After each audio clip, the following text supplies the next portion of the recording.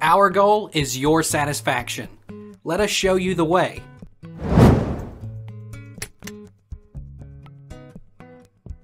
Will a refrigerator work after being unplugged for years?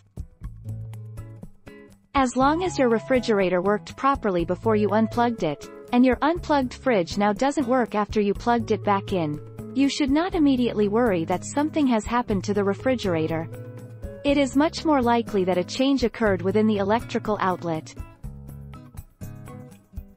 Can a refrigerator be stored outside in the winter unplugged? It is not a good idea to leave your fridge outside in the winter unplugged.